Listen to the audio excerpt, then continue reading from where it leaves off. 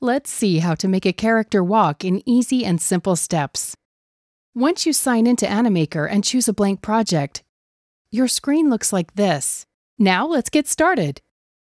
Choose your favorite character, drag and drop it on the workspace. When you click on the character, a property window opens on the left side of the screen. The property window holds various pre-animated actions. Scroll and choose the walking action. Here. Now on top of the character, you can see this box. It is called the item menu. This menu has got a set of controls. The first one is the multi-move.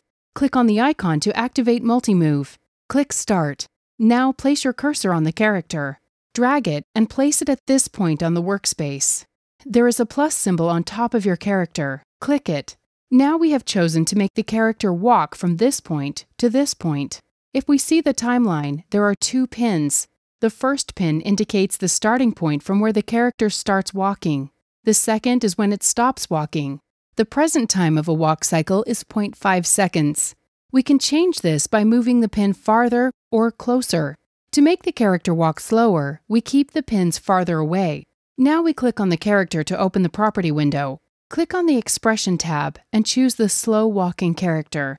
Hit play. The character moves very slowly. To make it walk faster, we move the pins closer. Again, we click on the character to open the property window, then the Expression tab, and choose the fast-moving character. Hit play.